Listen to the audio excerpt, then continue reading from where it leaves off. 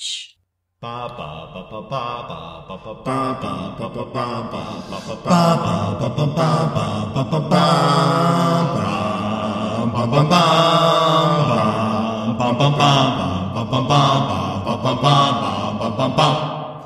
Night gathers, and now our podcast begins.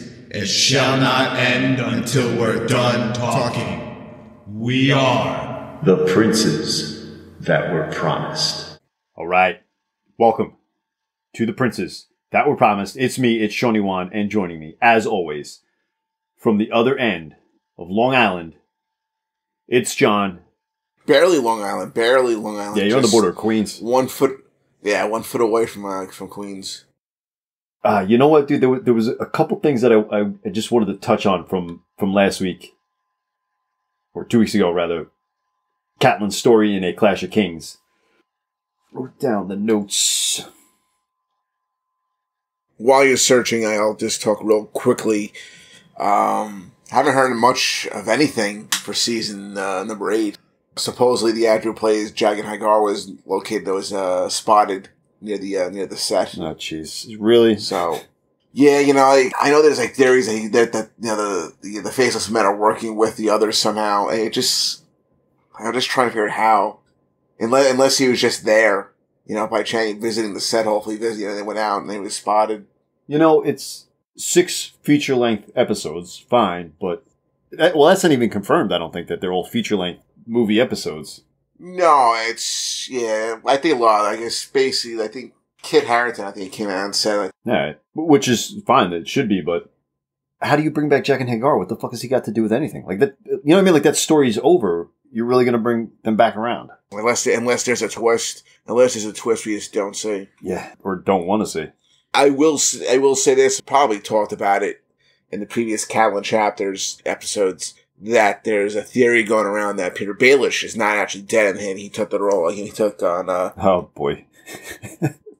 But yeah, I've not seen any reports of him being involved in any of the shooting, so hopefully that squashes that. Yeah, we don't need this stuff. We don't need these B character returns. This is the end of the story. We just need to deal with the main conflict. That's all we need. That's all I want. I'm not looking for Peter Baelish to come back and do what? Like, what is he going to do? He's not going to win. Sansa. Hello. I told you chaos was about to... I still love you. Be my queen. Okay. Well, alright, since you're still alive. You've done no harm to any of my family members. Just a couple things I wanted to touch on from the last episode. The first was, it was Catelyn's point of view. These are all Catelyn's point of view, but Lord Rickard Karstark and his need for vengeance on the Lannisters. And the anger he has at Robb suing for peace, or giving terms to Cleos Frey and sending him to King's Landing. He had to have, I guess he didn't, he got so angry, but if he had just listened to the terms, he would have realized that Robb really had no intention of suing for peace. Yeah, as we discussed, the terms were kind of like really outlandish, like really better chance to be marrying Salma Hayek than Tywin Lannister and Joffrey Baratheon agreeing to any of those terms. They're ridiculous terms. And Catelyn did have a good point. Nothing can be done to bring back Rickard Karstark's sons. And you said it also. What do you expect in war? Sons die. Right. Everybody that dies is a son or a daughter. In Westeros, just a son. So although you and Catelyn agree on this, I think the difference is that Catelyn is full of shit. She doesn't care about House Karstark. No, she has no idea. Of course not. She only cares about herself. She doesn't care about their effort in Robb's war. And as we saw at the end of the last episode, when the war changes shape for House Stark, right, when they lose Winterfell, she sacrifices the safety of every son in the North and the Riverlands, and her own son, by releasing Jaime Lannister from the dungeons of Riverrun. You agree with Catelyn Stark, the difference being she is full of shit and you are not. It's like, who cares about your son? All that matters is I'm going to release Jaime so I can get my 2 daughters back. That's all that matters. Well, 1 daughter. Maybe. That's the other thing. She doesn't even get a confirmation of Arya. Exactly. That's not. I'm just going to say that she has no idea that that she's hook, line, sinker has been paying. Is listening to freaking Baelish. She's got this belief that Arya is there also, and that's not even true.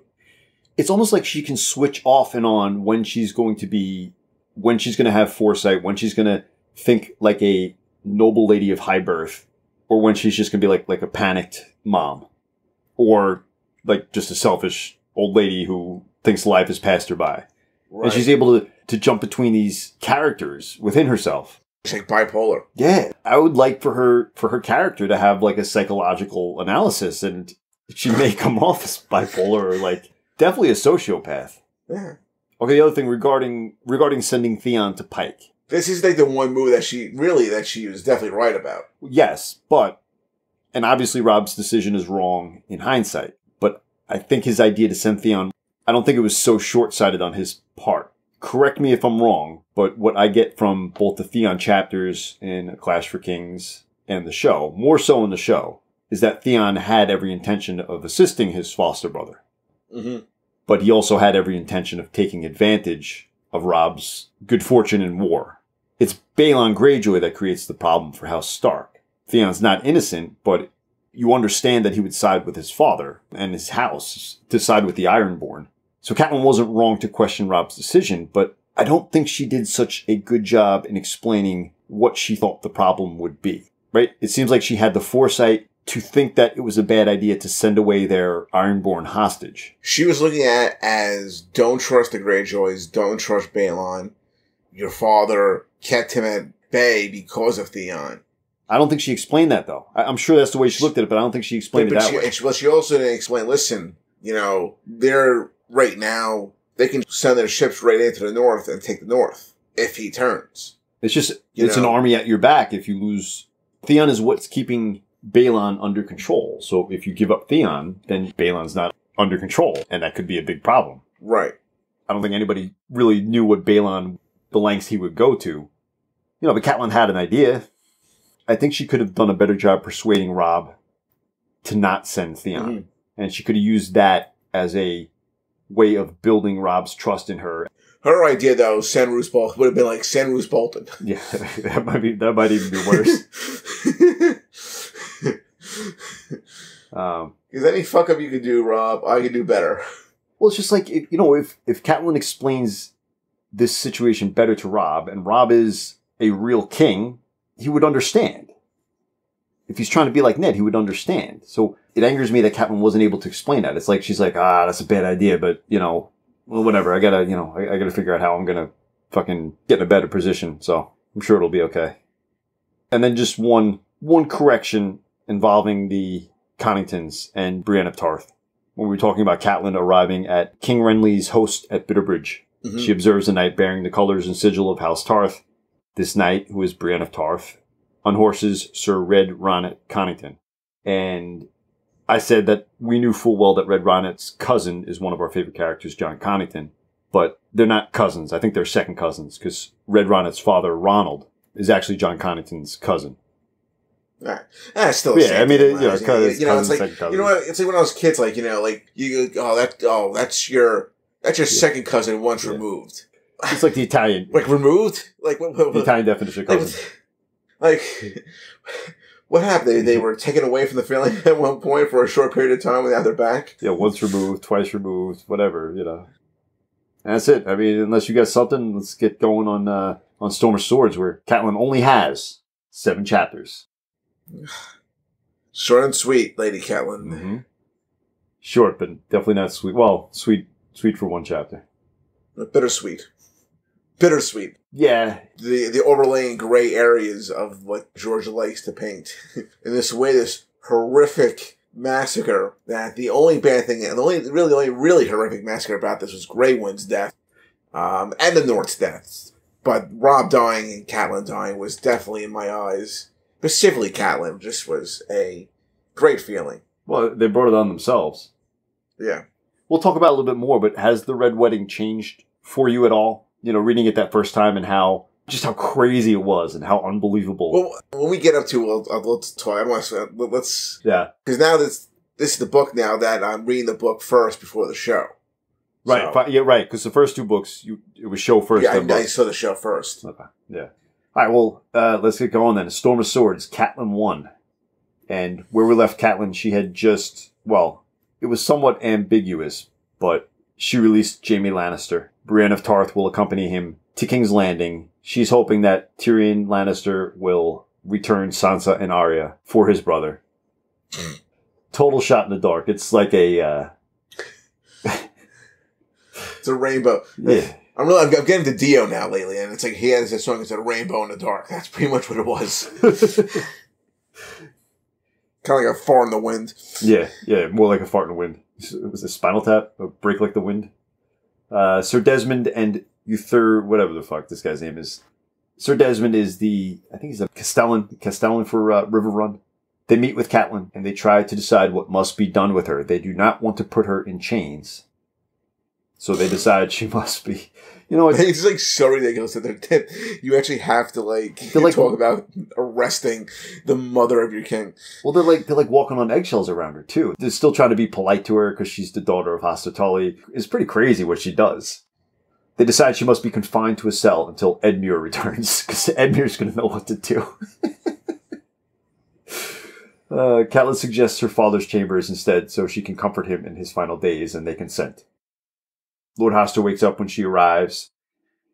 She speaks, and Hoster calls her Tansy, not knowing who she is. Catelyn asks who Tansy is, and Hoster answers that she will have many trueborn sons. Maester Vyman comes in to put him back to sleep, and Tansy, of course, we find out is the Tansy tea. I think it was a tea, right? That Lysa used to abort Peter Baelish's baby in her belly. Maester Vyman comes in to put him back to sleep. Catelyn asks if he knows any Tansy, but he does not. Now, how do neither one of them know about Tansy tea? I mean, they're adults and whatever. That evening, he returns with a meal and word that I don't know how to say his name. Eutherdes, Utherys, Eutherdes is quite sure that no one named Tansy has ever worked at the castle. The big Tansy mystery. Catelyn had noticed the arrival of a raven earlier and asks what news it brought. Maester Vyman tells her it is from Robb.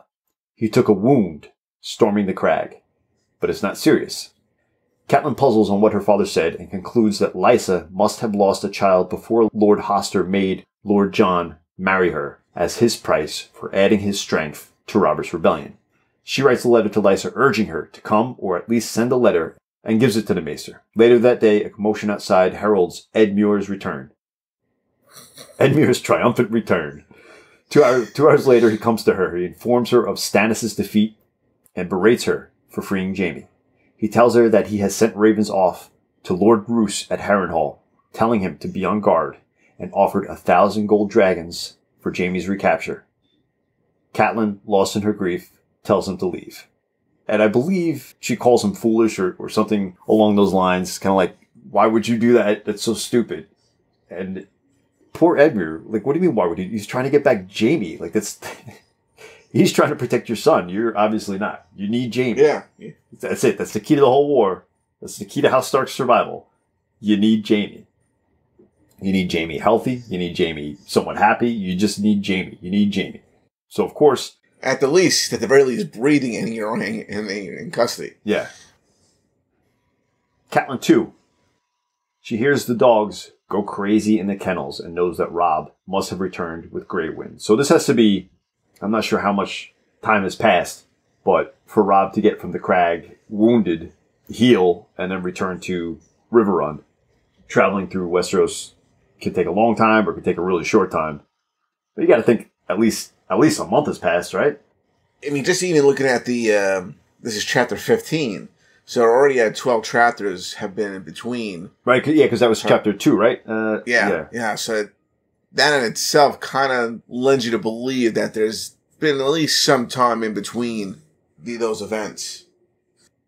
I just decided to, make up that it was a month.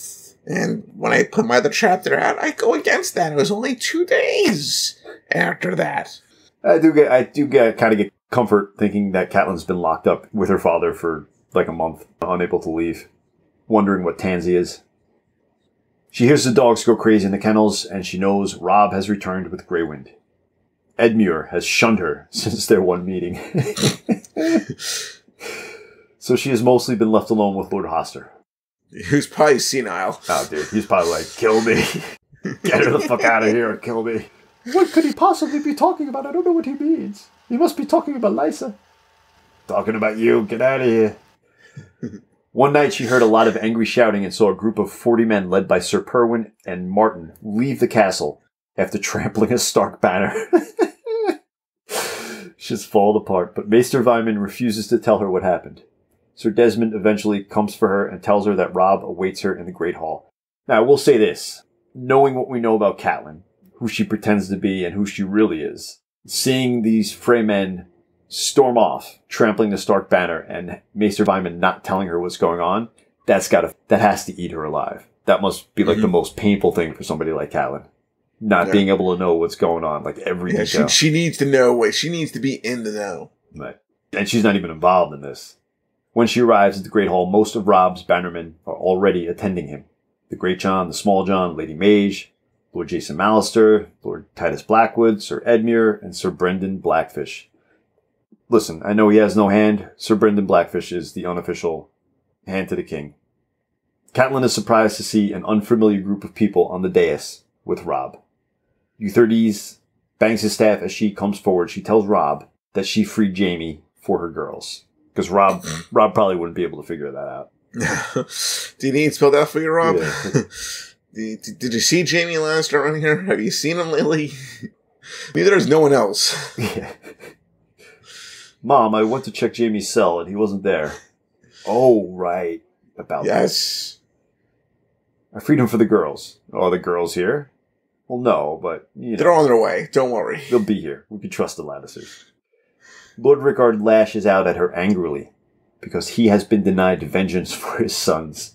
This fucking guy and his sons, man. The Great John tells him to go, I get it, but dude. The Great John tells him to go easy as it was only a mother's folly. That has to piss her off, too. Robb stops the bickering and gives Catelyn his forgiveness by saying he knows what it means to commit a folly for love, causing Rickard to storm out angrily. Robb says he must speak with her and his uncles alone and ends the court. Catelyn realizes that Grey Wind is not at Robb's side where he belongs. As the noble, this is just fucking falling apart. It's 2 chapters, bro. 2 chapters of the whole fucking thing. Well, I guess 3 if you count the last Catelyn chapter of the Clash of Kings, but the wheels are fucking off, bro. As the nobles file out, Lady Mage and the Great John give their sympathy and understanding to Catelyn while Galbart, Lord Jason, and Lord Jonas are cool but polite. When the hall empties, all that remains are Robb, Edmure, Brynden, Catelyn, and the 6 strangers on the dais. Robb introduces them to his mother as Lady Sybil Westerling, wife of Lord Gawain, her brother, Sir Rolf Spicer, Castellan of the Crag, and Lord Gawain's children, Sir Reynold, Elena, Rollum, his new squire, and Jane, his new wife. Ba ba ba. Wah, wah. Catelyn created a monster here. I think Catelyn right here is realizing, okay, this is why he wasn't so upset at me, because he's just as much of a jerk that as I am. And I can't be mad at him because he can't be mad at me. No. And she realizes these things, but not once does she say, oh, maybe my quick decision making and selfishness has really rubbed off on Robb. She takes no accountability whatsoever for her teenage son's fucking decision making. Catelyn's taken aback, but realizes that Robb has snared her by forgiving her for freeing Jaime out of love for her daughters. She cannot object now. The Westerlings take their leave. Catelyn mentions that the Westerlings are sworn to Lord Tywin, and Robb says that Lord Jason captured Lord Gawain at the Whispering Wood and is holding him at Seaguard. He will be freed immediately. Catelyn also points out that Robb has now lost House Frey. Robb explains what happened. It's yeah, I know, but here's what happened. He took the crag by storm, with the Great John and Black Walder leading scaling parties over the walls. Robb commanded a ram at the gate and took an arrow in the arm. The wound festered, and Jane had him moved to her own bed and looked after him. She was there when he learned that Theon had killed Bran and Rickon, and she comforted him. They wed the next day. Robb might have been able to reason with Sir Steveron, but Sir Ryman and Black Walder would have none of it and left. Olivar wanted to stay on as his squire, but Ryman did not allow it. So Sir Steveron, I think he died in the Whispering Wood, right? Sir Steveron? Sir Steveron was the heir to House Frey, and he's not a TV character, but by all accounts in the book, he was a lot more congenial than Walder. Right. A lot more reasonable. Likeable. And even the phrase that we get a vibe of the twins from, they were all comfortable with the idea that Sir Stevron would become the Lord of the Crossing.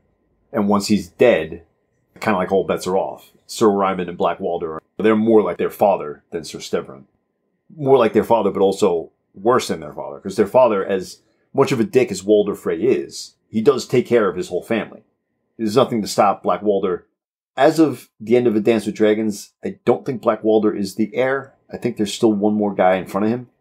But if a guy like Black Walder took over the Crossing, like he'd kick out a bunch of Freys. Because they're just mouths to feed. It wouldn't be like Walder where he's trying to marry them and just trying to look out for everybody. So Sir Ryman and Black Walder would have none of it from Robb. Sir Stevron, he feels he might have been able to reason with. The Great John thought that they should attack the Freys then and there. But Robb knew that would lead to disaster. Robb hopes that Lord Walder will accept a compromise of some sort, but Catelyn does not believe he will. Not only did Robb break his promise, but he married the daughter of a house with lesser standing. They're an old house, tracing their lineage back to the First Men, and another Jane Westerling was wife to King Maegor 300 years ago. But Frey is more wealthy and more powerful. Catelyn asks why Greywind is not there, and Robb responds that Jane is uneasy around him, and he growls around Sir Rolf.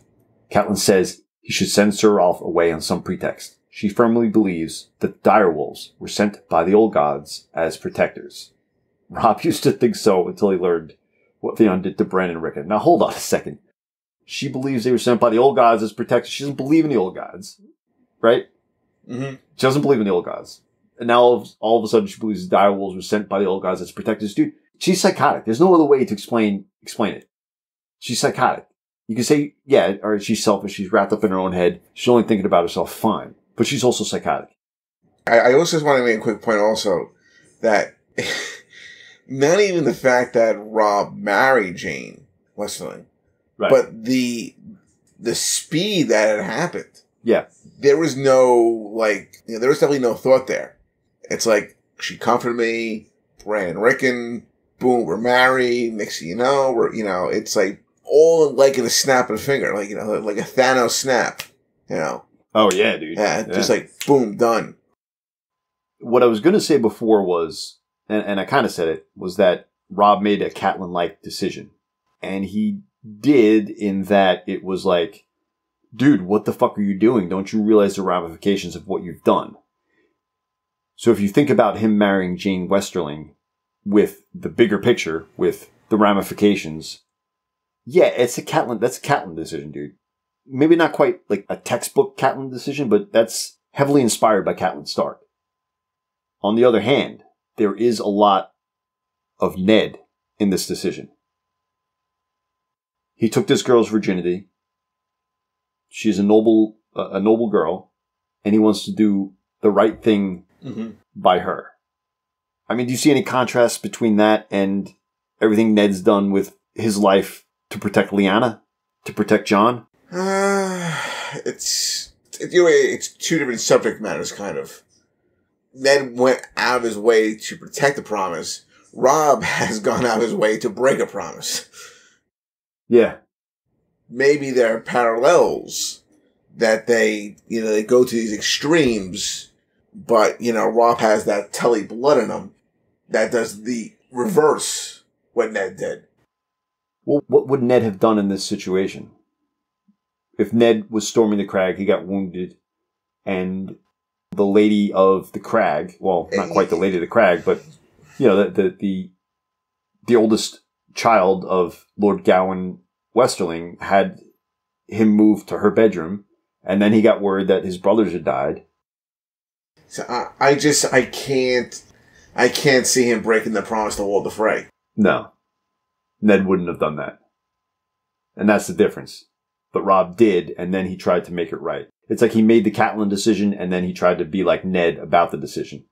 So he made a bad decision, a wrong move, and then instead of thinking about his fucking kingdom in the north and the Riverlands, he's thinking about this young girl's honor, who, by the way, is sworn to the Lannisters. And it's boneheaded, it's stupid, it makes you so frustrated at Robb. For me, I'm sure for you, you lose a lot of respect for Robb.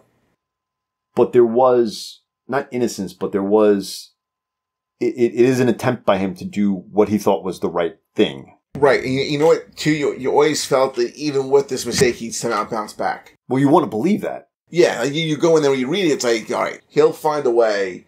And the differences in reading this book the first time around compared to doing a reread is, when you read this, you're thinking, okay, he's going to be able to schmooze Walder Frey somehow. He'll do something.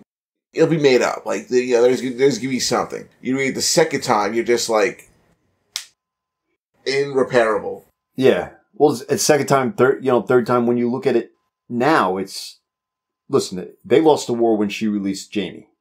They were in trouble. Even though they had won every battle, they were in trouble, but just because they're outclassed, they're outmanned. Mm-hmm. But they were okay with Jaime. They lost it when she released Jaime. But they still, with the phrase, they still could have, a couple breaks. Hung around, right? They could have hung around in there for... Right.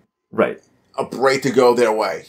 I mean, basically, this is like the most costly fuck in the history of the North, right? Because he has sex with this girl, and then all of a sudden you lose the phrase. And shortly after that, you lose the Karstarks. And it gets to a point where, and we'll get to that, it's probably the next chapter, where he's beheading his own lords. Mm-hmm. It's fucking crazy, dude. So the great minds of the North retire to Lord Hoster's audience chamber. Edmure continues to talk of his victory at Stonemill until Brynden angrily cuts him off. It's like, yeah, so, I beat Tywin Lannister at Stonemill. I don't know if you guys heard about that, but yeah, I beat him. He was trying to cross over and I just beat him. Brynden angrily cuts him off. Robb had wanted Tywin to come west. He had meant to lead Tywin's army, composed mostly of foot, on a chase through the Westerlands, and then meet him on ground of his own choosing. If Tywin fought, he would have been bloodied. If not, he would have been trapped in the west, while Stannis attacked King's Landing. If Stannis had won, Robb might have been able to forge a peace. Instead, riders from Bitterbridge were able to meet with Tywin just in time for him to link up with Lord Mathis and Lord Randall, and then march to meet Lord Mace and take Stannis in the rear. Catelyn says that Robb must now win back the North.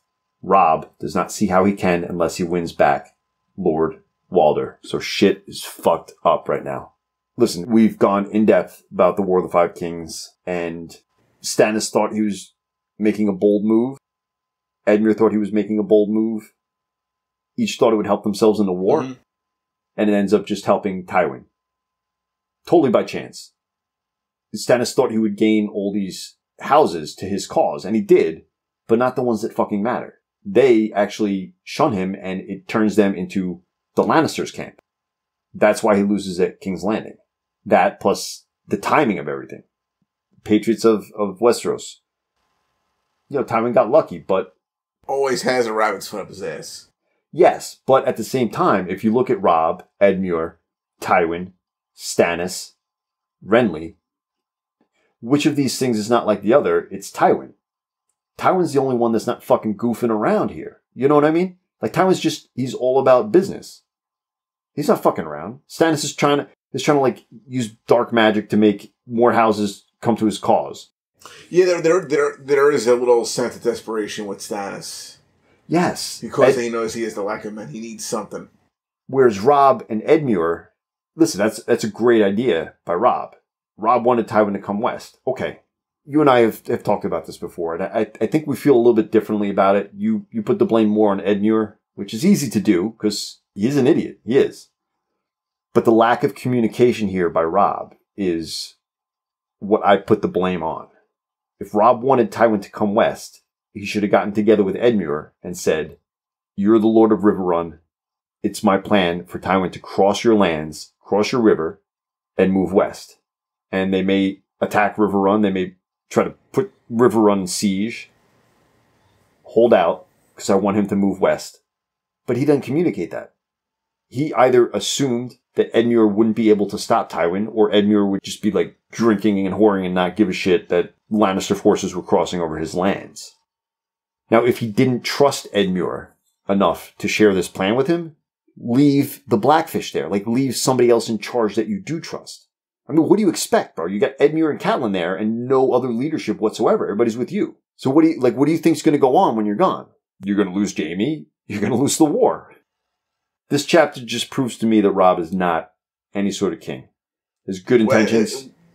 Well, it also proves, I think, too, and I was just going to say a couple seconds ago, and you have always said it, although, like, the Blackfish was kind of like acting hand. Right. He really needed to make it an official hand. He did, yeah. And he needed to leave that person in charge at Riverrun. Not just that, but that person needed to know what his plan was. Now, the only excuse that I could give Robb is he didn't have this plan when he went west. And maybe he meant to send Edmure a raven, and maybe he got injured storming the crag and just didn't get a chance to. But I want to say it's a rookie mistake, but it's not. It's a little bit worse than a rookie mistake. I'll say it's a rookie mistake because he's in a situation where you're crowned king. You don't expect it to be in the middle of a war that you're crowned king and you're given this kingdom. And now you're not just thinking about justice for, it starts off where Robb marches to save his father, and then it's justice for his father. And now it's, what even is it? What is he fighting this war for? Just to kill Joffrey? The reason for Robb to be in this war and Rickard Karstark to be in this war at this point, when it begins, it's all about Ned. It's all good because Ned is a person, the Warden of the North, your overlord, you can rally behind him. The Riverlands can rally behind him because Catelyn is the Lady of Riverrun, or was at some point, and the houses of the Riverlands will rally around her because she is fighting for her husband. Everybody in the Riverlands in the North can all rally around Ned, but once Ned's out of the picture, you're already at war, so a good reason to keep fighting is justice for Ned. But as you quickly see, there's no justice to be had. In reality, there was no chance of them ever arriving at King's Landing, putting it under siege. It's not going to happen. It's not ever going to happen. It wouldn't matter even if they had all of the power of the Vale in addition to theirs. There is no chance of them putting King's Landing under siege and taking it. Because of King's Landing's location, mostly because of the houses of the South. Mm-hmm. And let's also not forget, too, when you're attacking a castle like King's Landing with the heavy defenses, even if you're able to get inside the city in itself, the good old-fashioned Obi-Wan Kenobi line from Revenge of the Sith, it's over. I have the high ground. They have the high ground. They have the... You need a whole lot more men than even probably normal to attack a castle like King's Landing. I'm saying it can't be done, but it can be done. It can be done, but it can't be done by Robb. And it can't be done by the Great John. And it can't be done by a kingdom that was just put together overnight. It just can't be done because the reason for it, the cost, it's not worth Ned. It is to Robb. Maybe it is to the Tullys. Maybe it is to the Karstarks at first, or the Umbers, because the Umbers are good Stark men. Mm-hmm. But when you get closer to King's Landing, when when the Lannisters are making deals with the Tyrells and the Tarleys and the Red Wines, it's not worth it because you're going to lose so much, and for what? And Ned wouldn't even want that anyway. So why are they at war now? And now, with these decisions, it's not a war. Now it's survival. It's like if you've played chess before, right? Mm-hmm. I don't know about it. All right, yeah, I kind of remember you're pretty bad at it. I'm sorry, but all right. Well, the best way I could put it is, I was playing a game against, I think it was against Jim Leckhagnina. Yeah, well, if you want a bloodbath. Oh no, no, I was playing a game against Rich, and Jim was helping him, and I was playing chess like every day back then. I made a move, and then I saw that if Rich made 2 moves, I would be in checkmate. It was a blunder on my part, and I saw the mistake that I made. But Rich didn't notice it. And Jim was a little bit better. He didn't notice it, but he kind of was getting a feel for what moves he needed to make to get me. So I went from being on the offensive and having a game plan to win to seeing that I made a blunder and making not quite panicked moves because I could see the problem that was coming. I could see the trouble I was in, but I had to hustle. And I had my main focus was safety and preserving, just not losing, not getting killed. And that's kind of where Robb is at this point in time.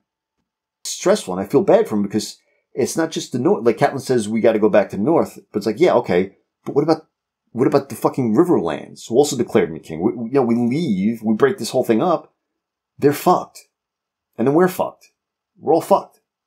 So they got to be very, very careful. And it doesn't seem like there's anything that could have been done at this point in time. There's nothing that could have been done for them to win this war. I don't think there's anything that could have been done for them to avoid nearly complete destruction. Catelyn 3. Catelyn stands to Robb's left as the bodies are brought in. Edmure stands to his right. All the bannermen are there, including Sir Reynold and Sir Rolf, but not the Queen. The bodies are Tion Frey and Willem Lannister.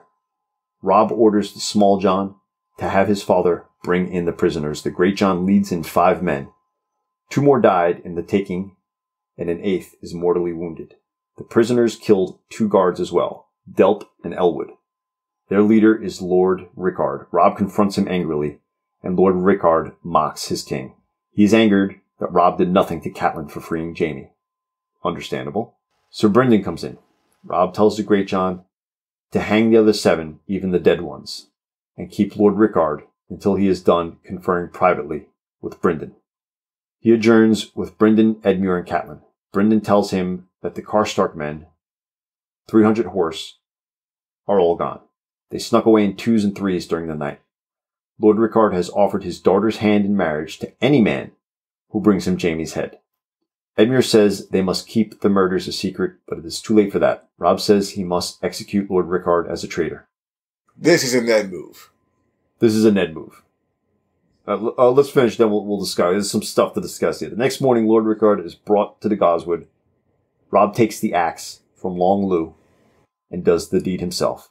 Before he dies, Lord Rickard says Robb will be accursed as a Kingslayer, as House Karstark was founded 1,000 years ago by Catelyn Stark, who was granted lands after helping put down a rebel lord and built Karlshold,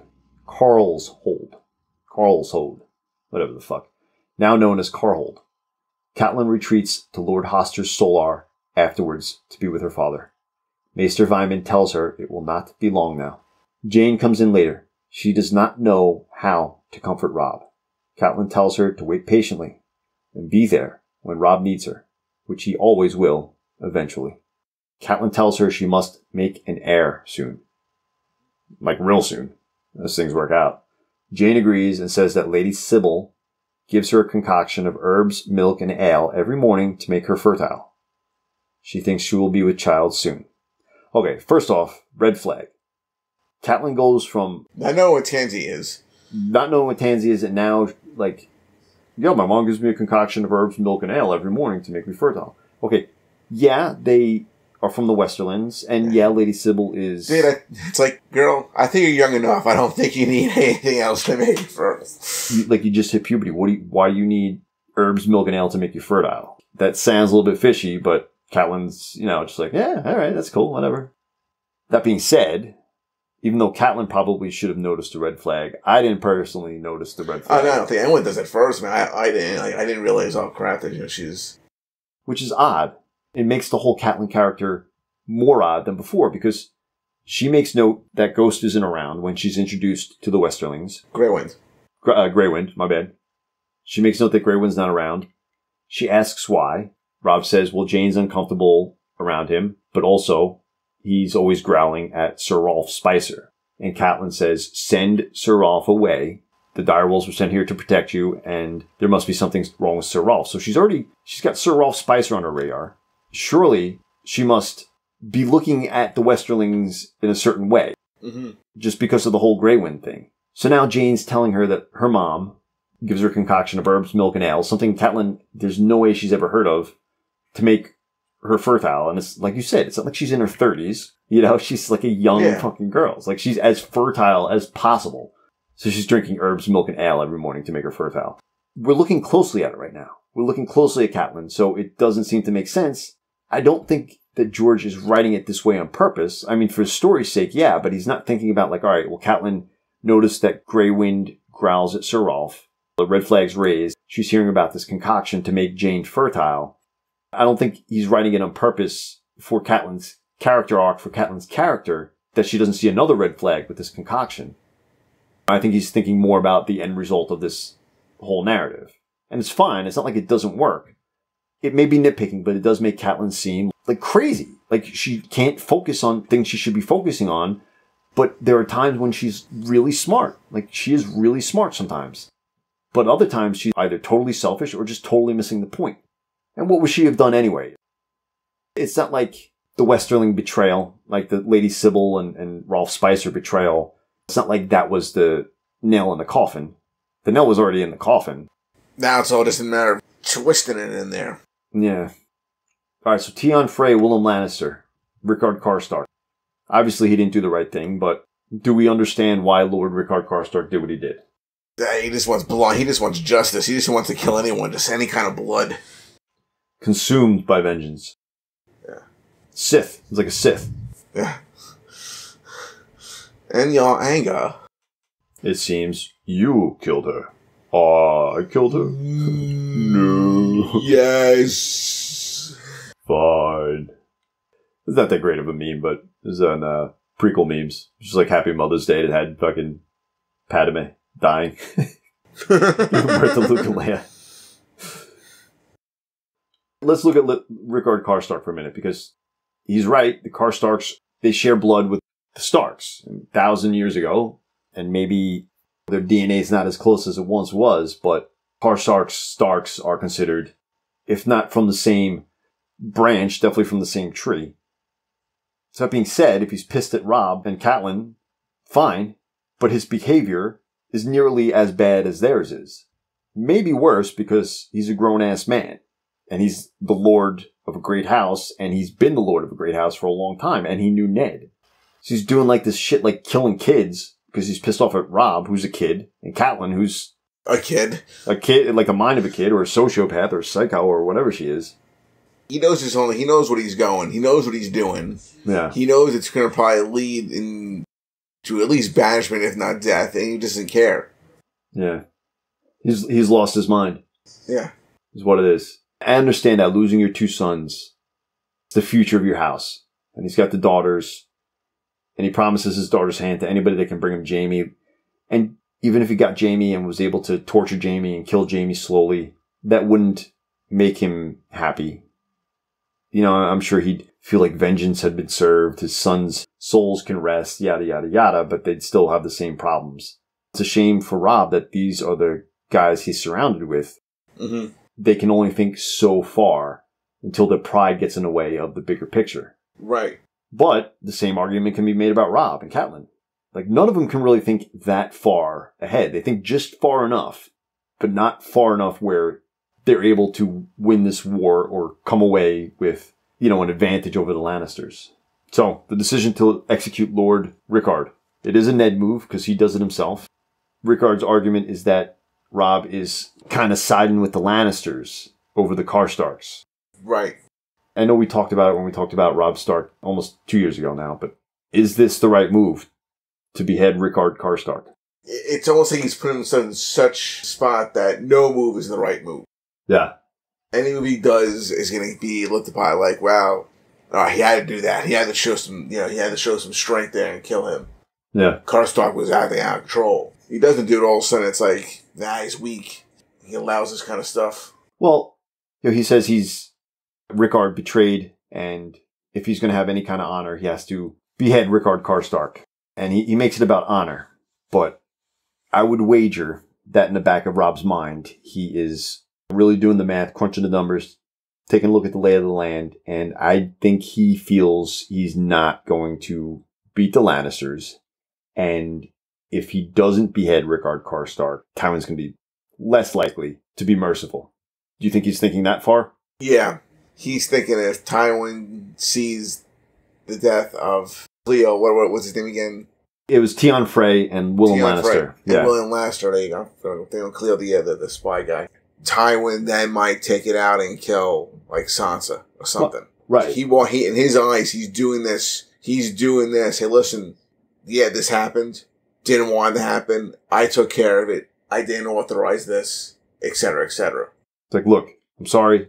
This guy, Rickard Karstark, he killed the kids. He killed, Willem Lannister, teenager, Tion Frey. It was wrong, and I killed him. All right. If you're Tywin, what else can you ask for? You're not supposed to kill your noble hostages, but if you do, the guy that killed them is killed. I think Tywin Not that he'd be forgiving about it, like they're still at war, but at least it's like, all right, yeah, you did the right thing. I guess, if that's the right thing. Who knows? What about Edmure's suggestion to keep him in a dungeon? Well, the Starks and keeping people in dungeon hasn't really worked out well for them. All right, so he lost the phrase and he's losing the Karstarks. Anyone else? Yeah, right? What else can we do here? He's not even thinking about the Boltons. Don't worry about it. He's a confidant. He's doing nothing. He's doing good. Roose Bolton is probably getting word of everything that's happening and just like, all right, this is great for me. This is even easier than I thought. Yeah, the more times I read this stuff, bro, the more times I go over this story. As much as Roose Bolton is a heel, Walder Frey's a heel, I don't blame them. I understand why they did what they did. And you know what? If I was in their spot, I don't know that I would have done differently. I like to think I wouldn't have done the Red Wedding itself. We figured out a different way to take care of everything, but the betrayal, like, you're doomed. This is a sinking ship. Get out while you can. This is the Titanic. Dude, they went within 4 chapters. This is the 4th chapter since the last Catelyn chapter of Clash of Kings. In 4 chapters, they've gone from treating with King Renly, making deals about a post-war Westeros, to now the wheels are just completely off, you know? All right, now we jump all the way to chapter 36 from chapter 21. Finally, mercifully, the guy who's been dying for like 3 books is finally dead. John, have you ever seen someone dying for so long in a book or a movie or fucking? Usually, like a guy like this is just like a Band-Aid right off. Yeah, been dying the whole time. Not even like, I think he was a little bit with it in A Game of Thrones when they took Riverrun back, when Robb saved Riverrun. But since then, he's just been like a fucking zombie in pain. Finally, Lord Hoster has died. Catelyn watches as he's prepared for his final send-off. He's placed in a boat, flying his colors with his shield, his hunting horn, his helm, surrounded by driftwood and kindling. 7 are chosen to push the boat into the river to honor the 7 faces of God. Robb, Lord Jonas Bracken, Lord Titus Blackwood, Lord Carol Vance, Lord Jason Mallister, Sir Mark Piper, and Lord Walder Frey's steward for the past 12 years, lame Lothar Frey, who has just arrived with a Frey contingent led by Walder Rivers. And this is Lord Walder's eldest bastard. And knowing where this goes, red flag. He sends the cripple and the bastard to treat with you. And the symbolism of sending a cripple and a bastard as envoys is not lost on anybody. But Robb greeted them gracefully and quietly asked Sir Desmond to step aside so that Lothar could join the funeral detail. Sir Brynden, standing next to Catelyn, tells Lord Edmure it is time. Edmure launches a flaming arrow at the boat, but misses. He tries twice more before finally handing the boat to Brynden in frustration, who successfully sets the boat alight.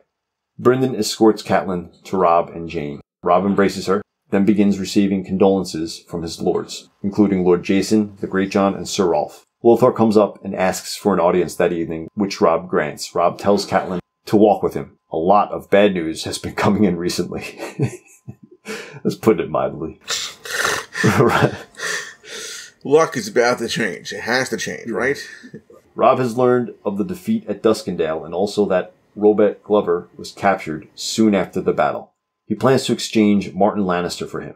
Now Robb has to tell Catelyn that Sansa has been married to Tyrion Lannister. Catelyn says it is time to bend the knee to the Lannisters, but Robb says he will never make peace with those who killed his father. Catelyn takes her leave. Okay, why is Catelyn saying it is now time to bend the knee to the Lannisters? And let me preface by saying, when we talked about the last chapter, talking about Catelyn, sometimes she's with it, she's smart, most times she's just thinking about herself, and sometimes she just seems like a fucking crazy woman. This is one example, I think, of her being able to think ahead and being pretty wise to what's going on. Do you agree? Do you disagree? Do you think this is her being a coward? I'm trying to come up with the word. It's funny. You know, after all they just been through, now it's like, all right, it's time to bend the knee. Oh, now that you let Jamie go. We're done. Now that you let Jamie go, it's time to bend the knee. Is that what you're saying, Mom? We're done. All right, I'm out. It was fun. I'm going to go back to, well, I can't go to Winterfell. I don't know where I'm going to go. Catelyn's thinking, all right, so Sansa's been married to Tyrion. She's got to know what Tywin's thinking with this marriage. Yeah, but then she also has to, if she knows that, then she also has to know if they can't bend the knee now. They're going to be wiped out. So she's thinking ahead, but she also has to realize that his plan is to fucking wipe all you guys out. His plan is to have Sansa in the north with Tyrion. That's his plan. Plain as day. He's married Sansa. So you really can't bend the knee, because he's not interested in that. Now he wants Winterfell. If he's seen how much you guys have fucked up, he's taking you off the board all the way. And that's what I mean. Like, Catelyn can see that. Think about it. He can't bend the knee. If Robb's saying he'll never make peace with the Lannisters, like, yeah, okay, but it's not about that. Like, you can't make peace with the Lannisters because they don't want to make peace with us. They just want to kill you. Mm-hmm. Especially you. Especially Robb. Hours later, Rollum comes to summon her to dinner. And the audience with Lothar. You know what, dude? I'm not implying that Catelyn knows this, but I think in the perfect world for Tywin Lannister, Robb's dead. Bran and Rickon are thought to be dead. Arya's missing in action. I think Catelyn's safe. I think Catelyn's more valuable to Tywin as a hostage. And we see that in the Red Wedding, the aftermath. Let me also point that real quick before, it's funny, Catelyn warned Robb about if they lose everything. Mm-hmm. Remember what Tywin did to the Targaryen babes? And now you just fast forward to here, it's like, you have lost everything. You did, yeah. That's not going to change. Yeah, it's... And she also said the only way to we have to beat him on the field. And they did. Mm-hmm. Every single time they went on the field, they beat him. But they have lost everything.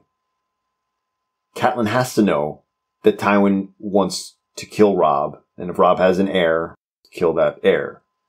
She, I think, is smart enough to realize that she may be safe. Because she's a good hostage to keep the Riverlands at bay, for the most part. So when she says it's time to bend the knee to the Lannisters, is she saying that knowing that... Saying it the North to bend the knee, or for her really to bend the knee? Right, exactly. Well, or just like, it's time to bend the knee, like, she has to know that Robb would be killed, and she would be a hostage. So what is she really saying there? Is that what she's saying? Is she saying it's time to bend the knee, thinking Robb wouldn't realize that he'll never get to bend the knee? Hours later, Rollum comes to summon her to dinner with the audience, and the audience with Lothar Frey. Robb, Edmure, and Walder are there as well. After dinner, Lothar begins by reporting that Winterfell has burned. Big Walder and Little Walder, who Catelyn, she's fostering them at Winterfell, even though she's probably never seen them and never will. Big Walder and Little Walder have sent a letter stating that a battle was fought, and Theon put the castle to the torch when hope was lost, and most of the people to the sword. Most of the women and children survived, and were taken by Ramsay Snow to the Dreadfort. Lothar says that Walder will accept a new marriage alliance if Robb comes to the twins and apologizes personally for his actions. Robb accepts. Lothar says that in that case, Edmure must marry Walder's youngest daughter, Rosalind, the child of his sixth wife, Bethany Rosby. Edmure is furious that he must marry a woman he has never seen, but Walder says that there will be no alliance if these terms are not met. Robb dismisses the phrase. Edmure tries to refuse, but the others tell him winning back the phrase is essential, and he grudgingly relents. Red flags all over the place. Right, definitely one in particular. It just seems like that's it. Like there's no end. You know what I'm saying? Like, yeah, Edmure has to take up the torch now. If there wasn't anything like, all right, now you have to give us this and that, and it seems a little too simple in actuality. Well, the phrase took a chance on them when they were in a much better position. And the king, well, he wasn't the king at the moment, he wasn't declared king, but the future warden of the North, I guess it depends on your point of view, but it seems like it's more prestigious to marry your daughter to the warden of the North than the lord of Riverrun. Although it probably close, they're both two of the great houses. But when things were looking up for House Stark and House Tully, the phrase had this one alliance to marry Robb Stark. Now things are looking like complete shit for them, and they get to marry Edmure. Not only that, they seek to marry Edmure. The way Catelyn realized what's going on with the Tyrion-Sansa wedding, she should have realized what's going on here. And maybe it's easy for us to say so because we know how this ends, but you say Theon burnt Winterfell, put the people to the sword, killed Bran and Rickon.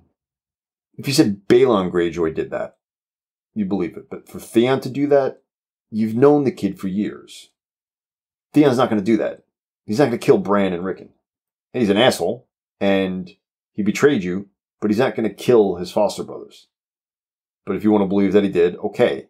Then you're going to say that Ramsay Snow saved the women and children and took them to the Dreadfort. You had somebody there. You got like the whole fucking north there. Somebody has to have heard some rumors about Ramsay Snow. At least some rumors. Right. That's not a red flag? Okay, how about the Dreadfort? How about just the fact that House Bolton's sigil is a flayed man? That in the Age of Heroes, the Boltons wore the flesh of the Starks. How about that? Not a red flag? Okay, fine. And you're going to say that the cripple and the bastard Frey, that's them being there, working out this deal. That's not a red flag. Okay. And you're saying Robb has to come to the twins and apologize personally for your actions. That right there, I don't know, man. That's like... Set up. Demanding an apology personally for your actions. It's a setup. It's a setup. That's not how shit works.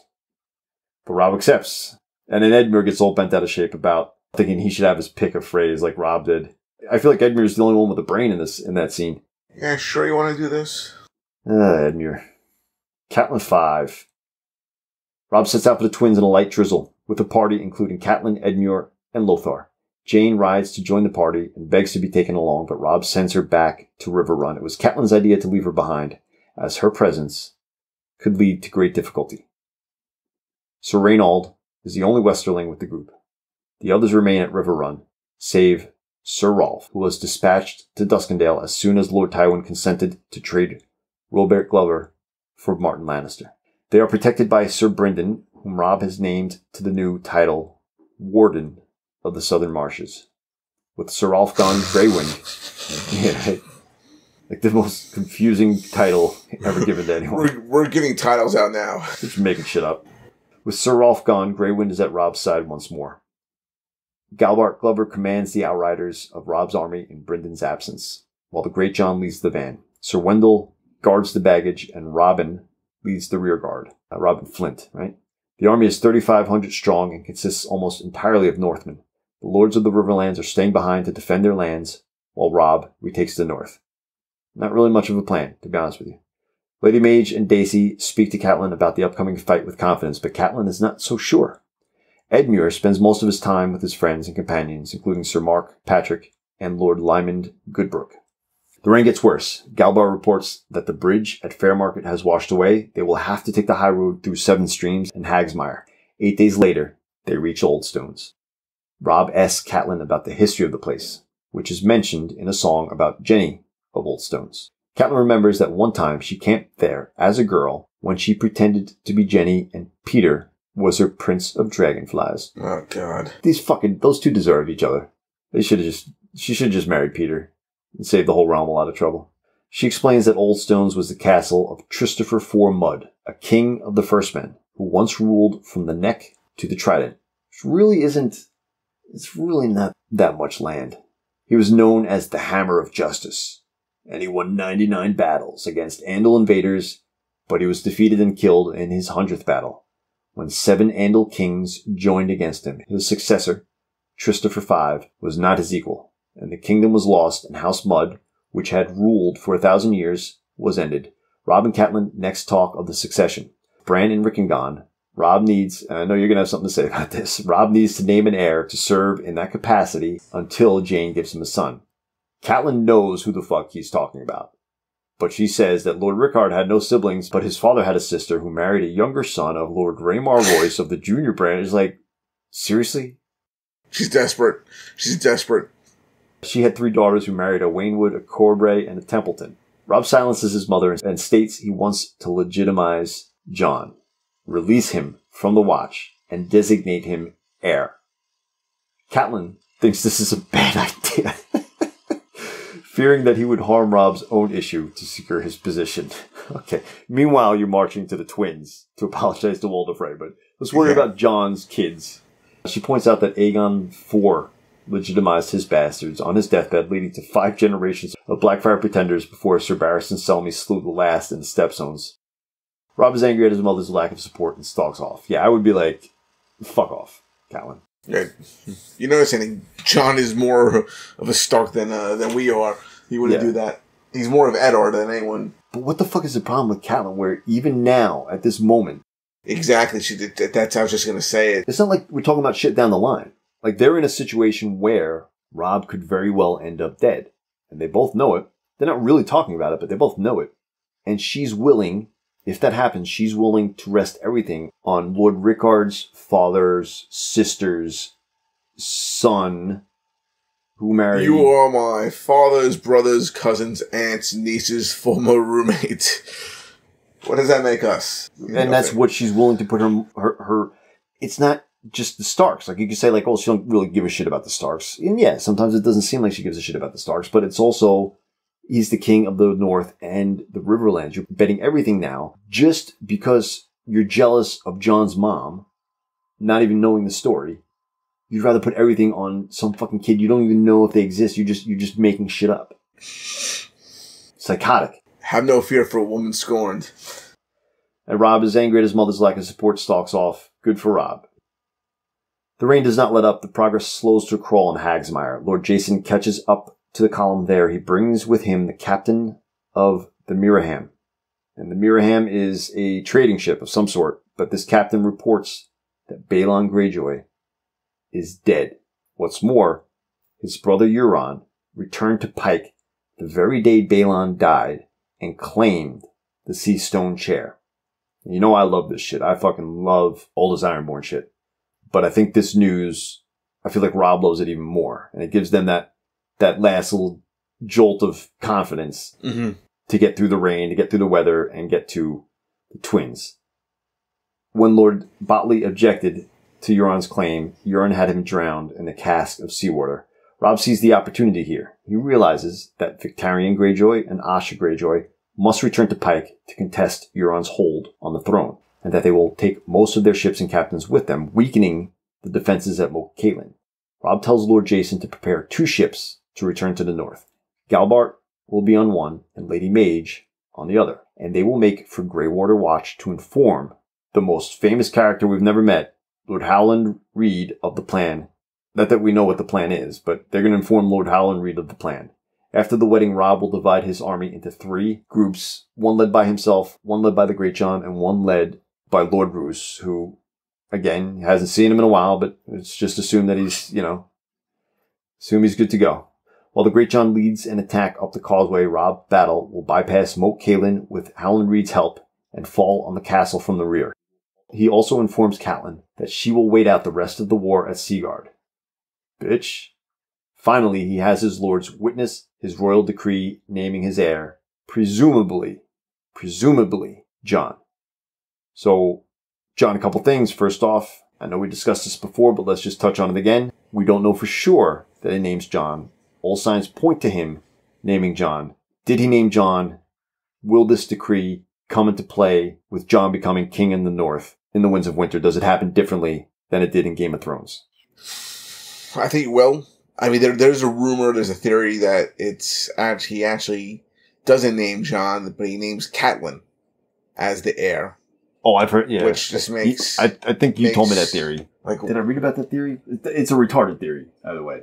Like, why? Mm-hmm. It has to be with Jon. Where it's being sent is the trick. Is the trap. He didn't send it with... What do you mean? Wherever he says it's going, he had the 2 people go, it's not really there, it's someplace else. And he knew at this time he couldn't trust people. Refresh my memory. Did he send one royal decree with each of them? I believe that's what he did. I thought he sent one with each of them to better the chances of it reaching its destination. Mm-hmm. But essentially, they're both sailing for Greywater Watch. They're both sailing for Lord Howland Reed. If Howland Reed gets this, like, oh, he's going to legitimize him to be there, oh, he doesn't have to be. He can do it himself. I mean, Jon. Because, Howland Reed just... Oh, right. Oh, yeah. He's like, well, funny thing here, actually. Bit of a clerical error. But... all in due time when I make my appearance. I mean, what we know of Howland Reed, I would assume that he'd continue the ruse for Ned's sake, even though Ned's dead. I always thought we're going to see him somehow in the books. Yeah, we have to at this point. You know what? He may have a big part to play in Jon becoming the king in the north in the Winds of Winter, because they just declare him the king in the north based on his performance, the Battle of the Bastards, and getting vengeance for the North, vengeance for the Red Wedding. It's not that simple, especially because in the Winds of Winter version of the Battle of the Bastards, it's not really going to be a Battle of the Bastards. It's going to be the Stannis battle. Mm-hmm. I really like your idea on this, that Stannis is in trouble and Jon takes the place of the Vale. Yeah. Yeah. I don't want to get too deep into it, replacing plot points and how it works for the book based on what happens in the show. I will just say that I would think at least one of these royal decrees reaches Howland Reed, and when Jon comes back from his death, he's named king and he's legitimized. I think that is how it happens in the books. And I think that's when we'll see Howland Reed, although I could be wrong. And you know what? A lot has been made of this plan. And before season 6 of Game of Thrones, I didn't even see Jon becoming the king in the North. I thought the King of Westeros was how George would angle it for him. I didn't think King of the North was a step towards that if he does indeed become king of the Seven Kingdoms. But it's a fairly huge plot point here in the end game. We're going to have Catelyn's uncles, brothers, cousins, 3 times removed as the heir. Bring the royal decree to Howland Reed. Have him find my grandfather's sisters, sons, cousins, nephews, brother-in-laws. Tell him he's the king. And tell him to send more men. Catelyn 6. Robb's host approaches the twins. And there is a fantastic image. I think it's in one of my Song of Ice and Fire art books from Fantasy Flight. I don't know if I ever showed them to you. Artwork of Song of Ice and Fire, Volume 1 and 2. And they were both published before Game of Thrones started airing. But there is this one image, and I fucking love it. And it's Robb's host approaching the twins in the rain, looking quite defeated. Robb rides at the head with Catelyn, Edmure, and Sir Reynold. 4 Freys ride to meet them. Sir Ryman and his sons, Edwin, Blackwalder, and Peter. So Sir Ryman is now the heir to the twins. Edwin is his oldest son. Blackwalder is second, and then Peter. When they come near, Greywind begins to growl and leaps forward, causing Peter's mount to throw him. Freys are cool and barely polite as they lead Robb towards the twins. Red flag. At the portcullis, Definitely. Greywind starts howling and refuses to continue. Red flag. Walder and Lothar come up and say he must fear the water and offer to give him over to the Master of Hounds. Robb has Sir Reynold stay with him instead. And Sir Reynold, hopefully we'll get to touch on him with the Red Wedding. Sir Reynold is Jane Westerling's brother, and he's not in on the betrayal. He's the Knight of Seashells, just a little minor character. And it's these little minor characters that I love, that George Martin is able to give so much life to in just a few sentences. Sir Reynold stays with Greywind. Robb enters the Great Hall where Walder and Joyous, I guess that's his wife. Oh wait, Aegon sits at the base of the high seat. Aegon Frey is a half-wit wearing a fool's crown, and is obviously meant as a slight since he is usually kept hidden. Red flag. Other Freys fill up the rest of the hall. Walder greets them with little courtesy and sends Sir Benfrey to fetch Rosalind. Robb apologizes for his slight, and Walder says that he should apologize to his eligible daughters, granddaughters, and great-granddaughters instead. He calls them all forward. Arwen, Sheree, Amaray, a widow who had been married to Sir Pate of Seven Streams that was killed by Gregor Clegane, Marianne, Cersei, Fairwalder, Marianne, Taita, Alex, Marissa, and the twins, Sarah and Sarah. Another Walda comes forward as well, but she is the daughter of Walder Rivers, and he only wants true-born issues up front. Robb apologizes to the assembled women. Sir Benfrey then brings Rosalind forward. Robb is about to leave to see his men when Catelyn suddenly remembers to ask for bread and salt to secure guest right. Robb's men, including Edmure, the Greatjon, and Sir Mark, thank Walder for his hospitality, and Catelyn feels they are now safe. That's such a fucking weird thing to feel good about, right? The law of guest right. We got some bread and salt here, we're good. He's not going to kill us, he gave us bread. It's true, he did give us bread, alright. Yeah, you're right. Catelyn and Edmure inspect the bridal suite while Robb leads his army across the bridges. Edmure is suspicious about his bride, wondering if she might be barren. While Catelyn expresses surprise at how smoothly things are going. Yeah, red flag. Catelyn returns to her room to change and then goes in search of Freys. She comes across a group in the Great Hall consisting of Lothar, Sir Raymond, Lythene Frey's husband, Lord Lucius Viperin, and his sons, Sir Daemon, Sir Hastine I kind of like, and Sir Lesline, whatever the fuck, and his sons, Sir Harry said, Sir Dirty. There's so many fucking phrases. This is so crazy. There's just too many of them. It's just, yeah. You do a podcast just on phrase. I mean, I like it. I like the idea of it, but she asks after Sir Perwyn and learns he is away. She then asks to be directed to the Maester. She asks Maester Brennet if Rosalind is barren and receives assurances that she is fertile and that her mother, Bethany Rosby, gave Lord Walder a child a year, of which 5 lived past infancy. Sir Perwyn, Sir Benfrey, Maester Williman, who took his vows the year before and now serves Lord Eon Hunter, and the Hunters are in the Vale, Olivar, and Rosalind. Catelyn next goes to see Robb. She's just fucking walking around, poking her nose, and all sorts of fucking business here. Catelyn next goes to see Robb, who is closeted with Sir Wendell, Robin Flint, the Great John, the Small John, and Lord Roose. Catching up with Lord Roose. Where have you been, Roose? What's been going on, guys? You don't say. Lord Roose has brought word of Lannisters on the Trident. The wolves are closing in, bud. Sir Willis has been captured. He also reveals the deaths of Leopold and Clay Serwyn, blaming the deaths on Theon as well. Just blame it all on Theon. Theon and what? The fucking 8 guys that he had. Ramsay has vowed to cleanse the north of Iron Men. Red flag. He also sent Roose a sample of Theon's skin. Red flag. Robb wants Theon dead, but Roose opines that he is more useful alive, and that they might extract concessions from the Iron Men in exchange for his execution, since Theon has the best claim to the Seastone chair. Robb reluctantly agrees. Kind of a dark decision for Robb. Not very Ned-like. You know, he's just, you know, his brain's just like mush right now. Well, I think it's that, but what else is kind of interesting is that if you recall in the Game of Thrones, in the Bran chapter, when Robb is talking about when he called the banners, and he was telling Bran how nervous he was acting as the Lord, with all these Northern lords looking at him for leadership or expecting him to fail or however he felt. But when he spoke about Lord Roose, he said all he could think about was those rooms they have at the Dreadfort where they flay their enemies, and basically expressed a feeling of intimidation that he gets from Roose Bolton. And I think that is still the case now.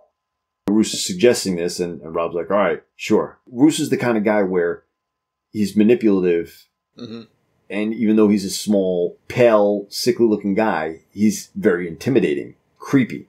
And I think Robb agrees not because he really thinks about it and thinks it'd be a good decision. He's just agreeing with Lord Roose because Roose is calm, collected, and definitely has had more success than he's had since their forces split up. Roose tells Catelyn more of the Trident. He was forced to cross in boats due to the flood. Gregor Clegane fell upon him before the crossing was done. Sir Willis had the rear guard, which was wiped out. Roose left a force of 600 men at the river, led by Ronald Stout and Sir Kyle Condon, who had been Lord Medgar Serwyn's right-hand man. So Gregor cannot cross while the river is flooding. Lord Roose mentions Duskendale and blames Robert Glover for marching there independently when he learned that Deepwood Mott had fallen. Roose now has 500 horse, 3,000 foot remaining. Robb tells him they are going home after the wedding, and Roose is like, well, I am. I'm definitely going home. So where's the bullshit and where's the truth in what he's saying? Because we have to figure that deal's done at this point. Roose is going to be Warden of the North. That's why he's heading home. So did Gregor Clegane really fall upon them? I think, yeah. Probably. But it's a setup. Like, get rid of Willis Manderley because those are Stark men, the Manderleys. The guys that he's lost are true Stark loyalists. It's a story they'll believe. The river's in flood, so Gregor can't cross, but he did get, unfortunately, he got Sir Willis. It's like, all right, well, thank God you're okay, Roose. My loyal compadre. For the reader, if the reader hadn't caught on yet, and I'm not saying that on the first read I did, on the reread I did, but if the reader hadn't caught on to Roose's intentions, when he tells the story of Robert Glover marching on Duskendale for revenge. That's the big one. Right, because he ordered Robert. He told Robert that our king wants you to march on Duskendale. Take your revenge on Duskendale. And now he's telling Robb that I don't know why he did it. I think he learned about Deepwood Mott. He went rogue. So the red flags all over the place. It's easy to see what's coming now, what's coming next. But it's still Ned's son. It's still the king in the north. Still undefeated on the field. And the phrases are they're so slimy and gross. Like, Robb has to be able to beat them. Right. They can't pull this off. They can't pull off some sort of massacre like this. They wouldn't dream of killing Robb. There's too many Northmen there. But it's so obvious looking at it. But the way George writes it, it's right there what's going to happen. Pieces in place, how they're put in place. But it's so muted. It's not in the forefront where you read it and you're like, oh shit, they're planning something. You get the vibe. You're uneasy. But you don't think that the Red Wedding is going to happen. So here we are. Catelyn 7. Personally, my favorite Catelyn chapter. I don't know about you. Oh, that's great. It's still a tough read. It's so surreal, too. Catelyn watches Aegon prance around to music that is too loud. She keeps noticing the musicians and how shitty they are. She sits between Sir Ryman Frey and Lord Roose Bolton on the dais. Sir Ryman is truly drunk. Lord Roose is only picking at his food. The wedding feast is poor, but Robb has been eating without complaint. Edmure and Rosalind appear pleased with each other. Robb is seated between Alex and Fairwalda. The wine is flowing freely. The Great John is drinking with Merritt Frey. Waylon Frey passed out trying to keep up. Small John, Robin Flint, Patrick Mallister, and Dacey Mormont are not drinking because they are serving as Robb's guards. Fatwalda is telling Sir Wendell how she became Lady Bolton, which is another fucking red flag from thinking Clash of Kings. Greywind is not there, as Lord Walder refused to let him in. Red flag. The Great John drinks Peter under the table and begins to sing loudly. Roose takes his leave to search for a privy. Robb asks Sir Ryman where Olivar is, as he hoped to have the lad squire for him again. Sir Ryman says he is gone. Catelyn mentions that she heard that one of his cousins was a singer, and Sir Ryman answers that is Alessander, but he is gone too. Weird that the kids are gone. Mm-hmm. Sir Ryman takes his leave. Lord Walder claps his hands softly, and Sir Aenys, Sir Hostine, Lame Lothar, Sir Mark, Sir Danwell, and Sir Raymond begin pounding their cups on the table. Lord Walder announces that the betting should begin, and Rosalind goes white and begins to cry. Red flag. Robb agrees, and it begins with the Great John carrying Rosalind to the bedchamber on his shoulder. Good for him that he did. That's the only reason he's alive, I think. Catelyn stays behind, as does Robb and a few others. Dacey taps Edwin and asks him to dance, but he pushes her away violently and says no. And Catelyn notices that, and she's like, what did I just watch? Catelyn takes off after him as the Reigns of Castamere begins to play. She grabs Edwin Frey's arm and feels chainmail beneath it. She's already figured it out. She slaps him, but he shoves her aside and walks on. It all makes sense to her. Olivar, Perwyn, and Alessander gone. Rosalind crying. Robb gets up to confront Edwin, but suddenly has a crossbow bolt sticking in his shoulder and another in his leg. He topples over. Small John gets a table over Robb to save him from 3 more bolts, as Robin is surrounded by Freys who stab him to death, and Sir Wendell is felled by a quarrel through the mouth.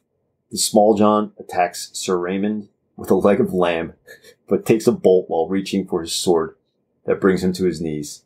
Lucas Blackwood is felled by Sir Hostine, while Black Walder takes out a Vance wrestling with Sir Harry's. Donald Locke, Owen Norrie, and several others are felled by crossbow bolts, while Sir Benfrey grabs Dacey, who smashes him in the face with a wine flagon. She runs for the door, but Sir Ryman comes through with Frey men-at-arms and sinks his axe into Dacey's stomach. Northmen. This is fucking where it gets even more chaotic and confusing. Northmen begin pouring through the other door. Catelyn senses a rescue. Oh, they're here to rescue me. Until one of them decapitates the Small John. Oh. Catelyn sees a dagger and goes for it, determined to kill Walder. At that point, Robb gets up. He has an arrow in his chest, in addition to the other 2. Walder signals a halt to the music and mocks Robb. The king in the north rises. Catelyn grabs Aegon Frey. Of all the people to grab, right?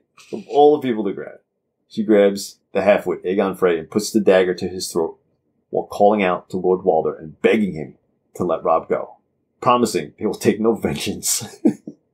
No, I promise. It's all good, just let us go.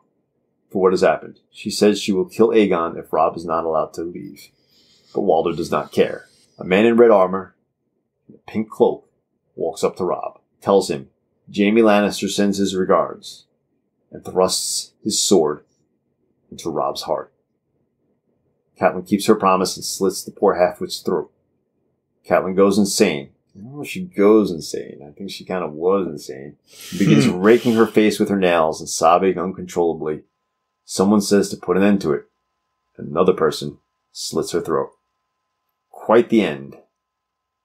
And, we may have believed otherwise on an initial read, maybe even on a reread, have anger at House Frey and House Bolton.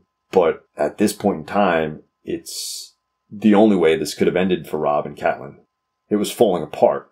Put an end to it. Slits her throat. It's like you almost felt that it would have been way too good to be true if this was just going to be a wedding and we're going to go back up north. If we're going to sing Kumbaya, we're going to get the north back. It was way too good to be true. And this chapter, even when it starts off, there's something about the chapter when you read it. There's definitely something. Even when I read it the first time, even though I didn't really know what was coming, you knew something was coming. Like, it just had that, the way George wrote it, that there was some sort of something going on behind the scenes, so to speak. Well, the way, I believe the chapter starts, the drums were pounding. Like, it's almost, it's not that this chapter is so different from other chapters in any of these books, let alone different from other Catelyn chapters. It's the same writer, the same story, but there is a way that he writes this chapter where it is a bit surreal. From the first sentence, there's something a little bit off about it, and it just gets worse and worse and worse. I'm sure you've read Edgar Allan Poe in school. I don't want to put this. You can hear Slash play a couple notes on guitar. And you know it's him. You know it's him. You hear Miles Davis play one note on his fucking trumpet. You know it's him. You read a sentence by Edgar Allan Poe, it's Edgar Allan Poe, and it's not that he's the greatest writer of all time, but he's got this gothic horror style to his writing, and the Red Wedding chapter reminds me a lot of Edgar Allan Poe, short story or poem. And you have half the people there, well, not quite half, but all the northern people, they were uneasy at first. They feel comfortable now, and they're actually enjoying themselves. Catelyn's even, she starts the chapter off, she has a horrible headache, she doesn't feel good about it, but she starts to feel better as the chapter goes on. It's all fake. It's all setup. She even hears that the music is awful. Are these guys even like musicians? Right. They're not musicians. They just happen to know how to play just well enough to keep up the charade until they can shoot crossbows. And that's the whole chapter. Until that last moment, clue after clue after clue after clue, until it's too late. Like you're in the snake pit. You've been in the snake pit. It's been coiling around you. It's been coiling around you since you let Jaime go. It all comes to a head. Since you let Jaime go, Robb married Jane Westerling, your kingdom, specifically your close allies, the Karstarks, Boltons, go figure, you've been feuding with the Boltons for thousands of years. These great houses that were calling Robb their king, declaring him their king, following him on a march to King's Landing to rescue Ned. As soon as these decisions are made, free Jaime, marry Jane Westerling, they could see the writing on the wall, and they started making alternate plans to take advantage of this situation, and Robb just assumed they were with him.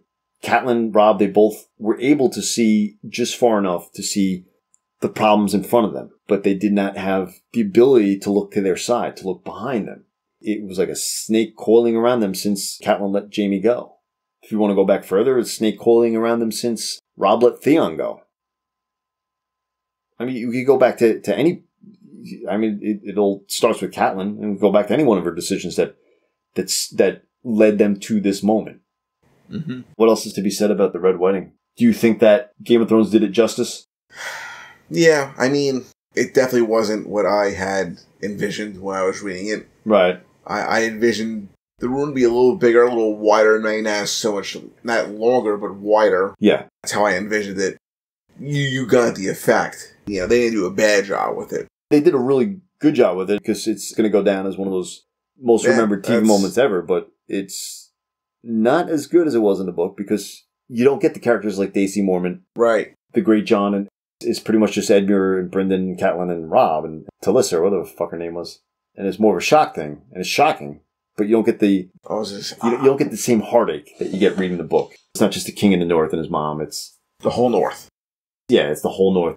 These lords that were so loyal to Robb, their mistake also. So it's extra hurtful for Robb to die like that because it's not just him, it's his kingdom and it's his loyal men. They were foolish to follow him. And I gotta hand it to Roose Bolton. They planned this out very well. It's obvious it's a trap, but they were able to keep the charade. It's too obvious to be a trap. No, it's a trap. It's definitely a trap. This is where the Catelyn Stark story ends, but she becomes something else. And let's go about it this way. After you read The Red Wedding, you finished The Storm of Swords, you got to the epilogue. Was it a surprise to you that Catelyn Stark was returned from the dead? Yes.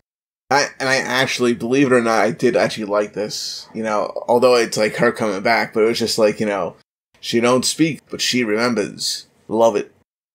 But like, see, as much as I loved it here, reading A Feast for Crows and A Dance of Dragons, you realize she's still be the same Catelyn. She's still going to mess up something.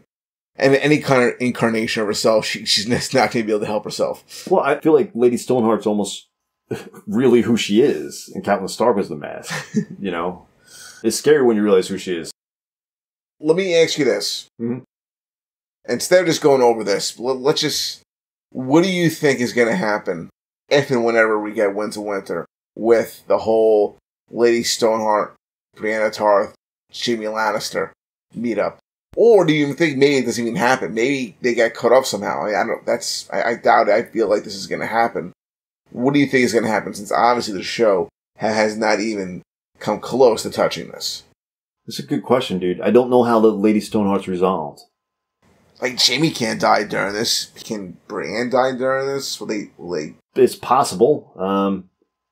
Or maybe Brienne dies, and we were talking about the rumor that Lady Stoneheart gives her kiss of life to Robb. Maybe Lady Stoneheart gives that to Brienne or to Jaime. I don't want that to happen. But if they just beat her, how has that moved the story forward? What was the point of her? So there's got to be a point in her coming back. Right. I guess looking at the bigger picture, the Brotherhood without banners, they've changed. And now there is no more Lord Beric. Now it's Lady Stoneheart, a being of pure vengeance, leading them. And how will they play in the endgame?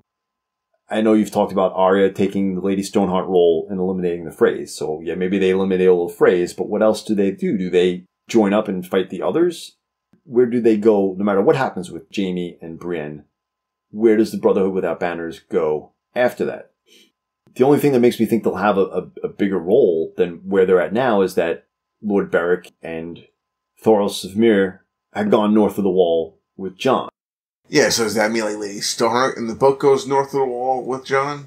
And No, I don't think she does. I think she is just a creature fueled by vengeance, and she wants revenge on Jaime, and I want to think, could be very wrong, but I want to think that this has more to do with Jaime's character arc and Jaime becoming the truest knight in the realm. He confronts Lady Stoneheart, and he doesn't kill her. He's able to convince her that he's a changed man and that he tried to save Sansa and Arya and that he has not lifted a sword against House Stark or House Tully. He followed through with his deal. He had no intention of doing it, but in the end he did. If he can convince Lady Stoneheart of that, where does Lady Stoneheart turn to then? Kill Freys? I mean, I would say that Lady Stoneheart is probably responsible for Walder Frey's death in The Winds of Winter or Dream of Spring or what have you, not Arya. And I think that will be kind of fitting for Catelyn. It's a cool idea, but it's also troublesome. How do you resolve Lady Stoneheart? How do you do that? Listen, I'm interested to read a lot of things in The Winds of Winter, but I was interested to read a lot of things in The Winds of Winter. Less so now, because I already have my answers. Well, at least with this, since it's something the show is not even close to touching, it's definitely something that I'm looking forward to. That, listen, I'm still looking forward how George officially does the Jon resurrection. I'm hoping it's different than what the show brought in. I really hope we get into a lot of his working with Ghost, and that combination would hopefully work is a lot better. It's definitely going to be better. It's definitely going to be better in the books. Well, it didn't really make a whole lot of sense in the show how he came back. It's never explained. First seen as man, then wolf, then man again. And he just definitely didn't see that in the show. Right. I haven't seen Ghost in since season 6? We didn't see him once. We didn't see him once since season 6, 7. like episode 3 or 4 or something like that. There's some memes going around on Free Folk. And listen, if you guys listen to our show or you haven't checked out the subreddit Free Folk, named after the wildlings calling themselves Free Folk Beyond the Wall, check it out. Its brand memes aren't as good as they could be, but overall, these are the best memes out there right now for Game of Thrones, for anything really. But they have one meme that's been going around in a few different versions of what Ghost will look like in season 8. They've grown every year. So being that we didn't see Ghost in season 7, they'll do like a picture of Jon and then like a gigantic fucking ghost, like big as a mountain, be like Ghost in season 8. Like the Earth from space and like Ghost just like standing on it, like Ghost season 8. As much as I'd like to see Jon and Catelyn, Jon and Lady Stoneheart have a confrontation, I don't think we're going to get that. And that's okay. It'd be nice, but I don't think we're going to get that. Let me ask you, why do you think they did not include this in Game of Thrones? Just too much? I guess probably too much. I think so. I really... That kind of gives you hope that whatever the story is going to be, it's going to be, entertaining. It's going to be, fulfilling. And just maybe, at the same time, just nothing that really has much to do with the end game. Right.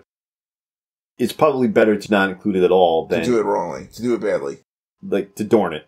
Right, and it also seemed like, for whatever reason, in season 5, Brian Cogman, who I think is the big Dornish guy, just really wanted Jaime and Dorn for some reason. He really wanted to go with that storyline. I think he was just real enamored with Dorn. These guys are writing enough Game of Thrones every year. It's incredible how much Game of Thrones they write, especially considering that it's not exactly adapted anymore. It's an adapted property, but what they're writing is not adapted from anything. They don't have a book to base it on anymore.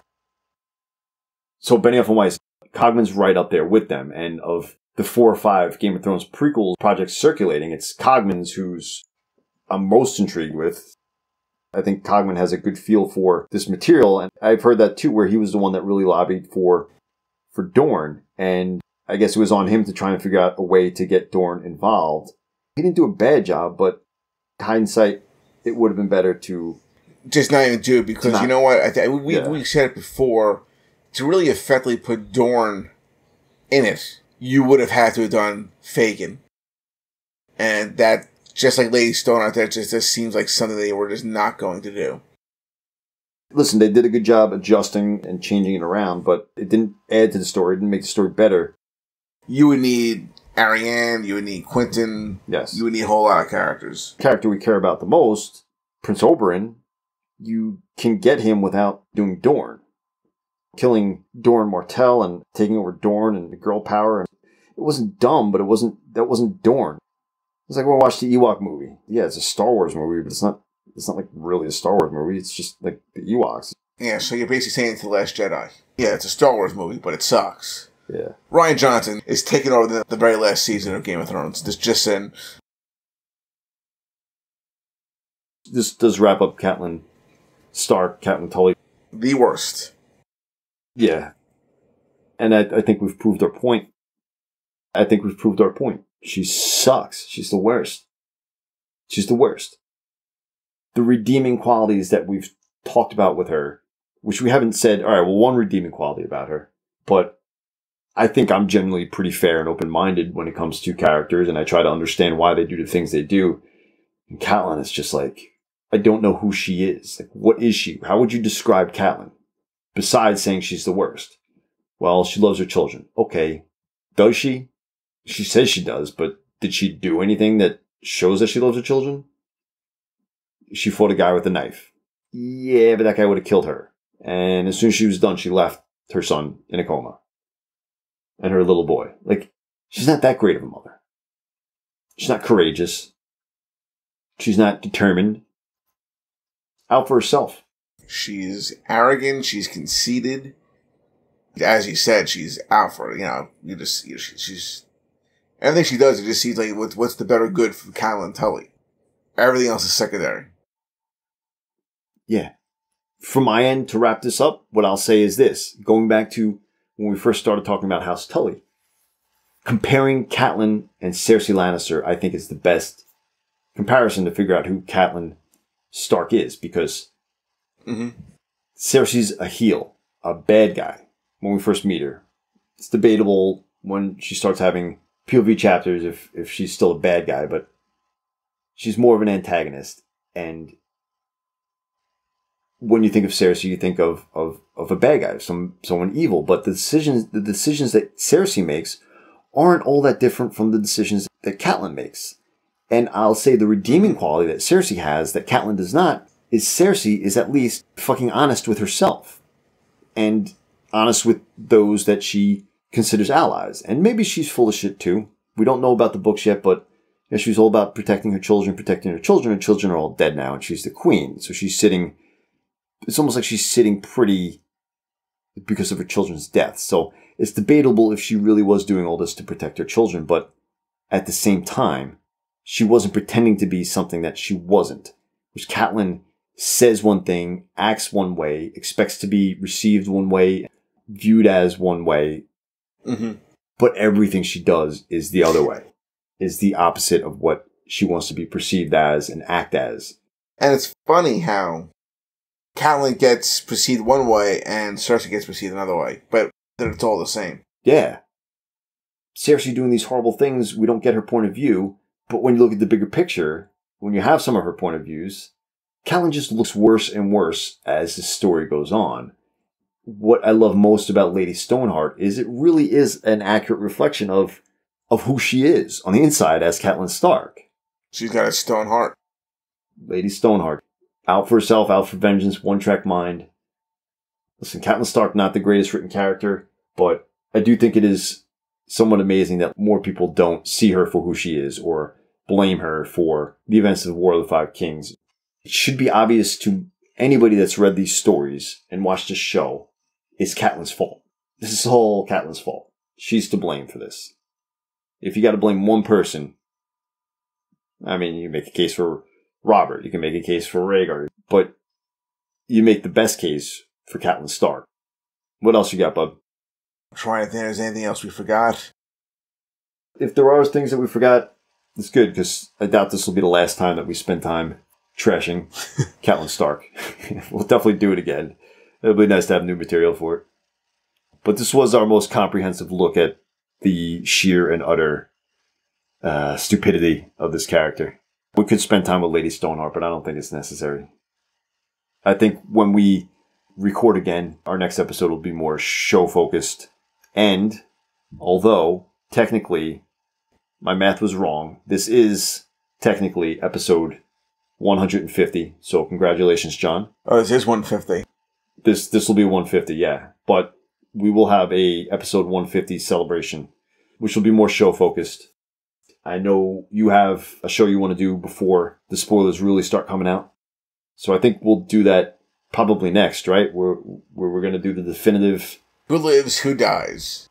Who lives, who's going to die. And it's not how things end up for them. It's just you live or die. I think that would be a lot of fun. We haven't been paying a whole lot of attention to Game of Thrones news. Not that there's been a lot, but we'll catch up with some production news. We just have those whole bunch of leaks, and I guess it's just a matter of which one's right, which one's not right. You know? We'll prepare that for the next episode. And, we could maybe even touch on the American Tolkien. See what he's going on. Because, it's old news now, but we haven't even... You and I haven't talked about how he... casually dropped that The Winds of Winter won't be out in 2018. And I will say that this is the first time I've heard that The Winds of Winter won't be out this year, that I'm not surprised. You know, it's funny. I was thinking about doing another reread. But I just can't. I don't think I have the motivation. I really don't. I just don't think I can go down there and read it again, because I think I'd just be filled with so much anger. I think it's easy to forget how great of a writer he is, how great his world building is, how great his characters are, how cool his ideas are, because we're always so frustrated at him for leaving us hanging for years, for not making the fans of his writing his priority at the age that he's at. We'll talk about all that next time. You can find us facebook.com/The Promised Princes. We're on Twitter @Princess Promised. We're on Tumblr. We're on Instagram. Read the Westerosi Companion at theprincesthatwerepromised.com. Please find our show on Apple Podcasts. We're in the Google Play Store. We are on Stitcher. We are on SoundCloud. We are on YouTube. We are on... I think that's all of them. Subscribe to our show. Suggest it to a friend or a family member. Leave a review. John, always a pleasure. Thanks for listening. We will speak with you guys next time.